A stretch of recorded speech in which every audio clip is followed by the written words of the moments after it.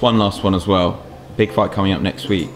Darren Till versus Tyron Woodley. You're the only guy to share the octagon with Darren Till, and I guess not see Darren get his hand raised in victory. What are kind of your thoughts on that fight? It's for sure an interesting fight. Darren's, as he is with every other welterweight, he's bigger and longer. I kind of see it as a 50-50 fight. Maybe we haven't seen Darren pushed in the wrestling and the jiu-jitsu.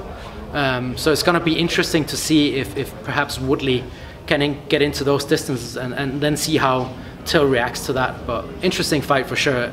Like I couldn't say who's going to win that one. Is it just a little crazy just to see where Darren's gone since that fight that you had with him? And unfortunately, I guess you've gone in a different direction. Well, yeah. Well, when I fought Darren, I was already on my way down.